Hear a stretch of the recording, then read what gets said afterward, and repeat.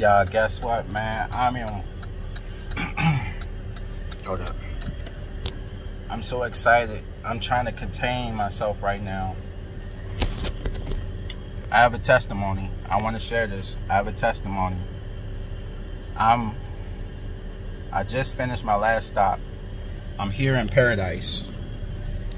DC Paradise. I finished my delivery. Soon as I'm about to close up my truck, a guy standing in the parking lot was like, "Hey, bro." I was like, "Yeah." He's like, "You don't remember me?" And I started leaping with joy because I instantly remembered him. This is the brother who, was it 2 weeks ago or 3 weeks ago,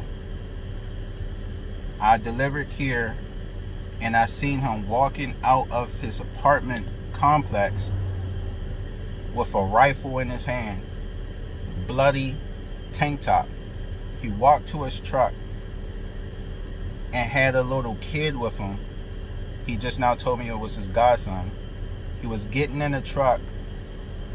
He was contemplating. He was talking to his other brother was with him, and he was standing by the truck like, "Let's go, let's go, hey, let's go." His brother was pacing around angry. That's the closest I've ever been to another man with a gun in their hand, not knowing what's going on.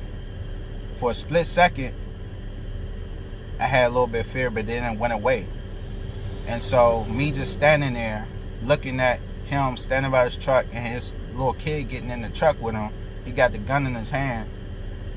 I inched a little bit closer and I said, "Dang, what happened?"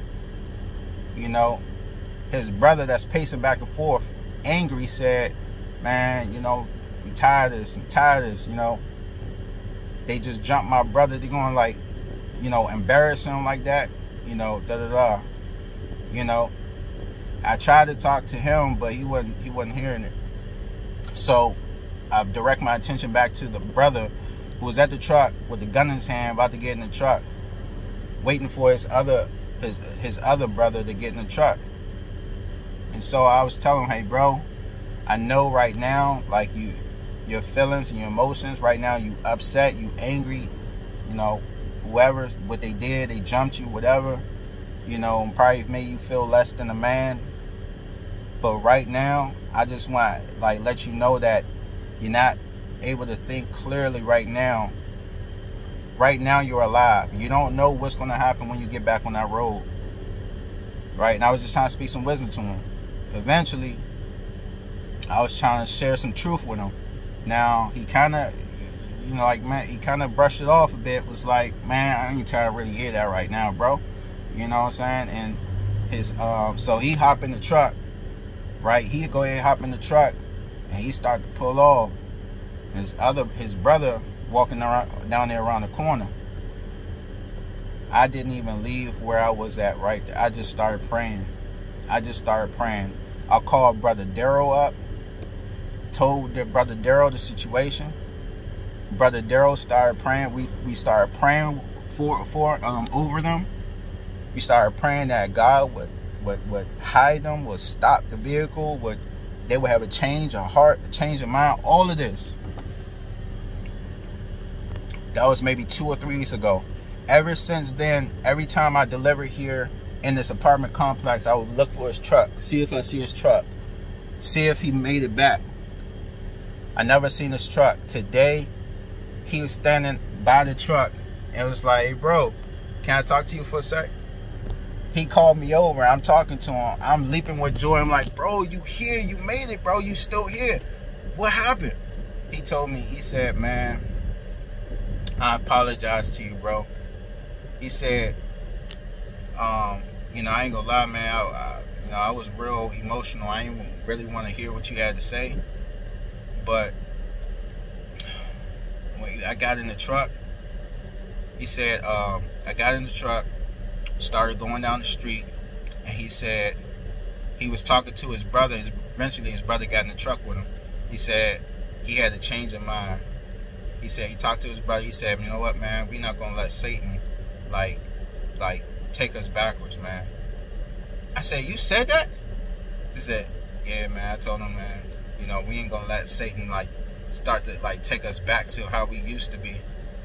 And so he said these words. He said, I told my brother, man, we gonna let it go. He said, we gonna let it go.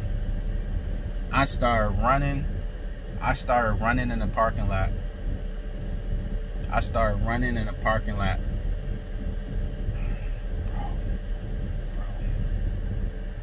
All God. All God. And here I thought me trying to share some truth, wisdom, and encouragement to somebody with a gun in their hand would have been seed falling by the wayside. And I still prayed. And he even remembered the words that I spoke to him. Here's what else he said. He said this. He said, you know what?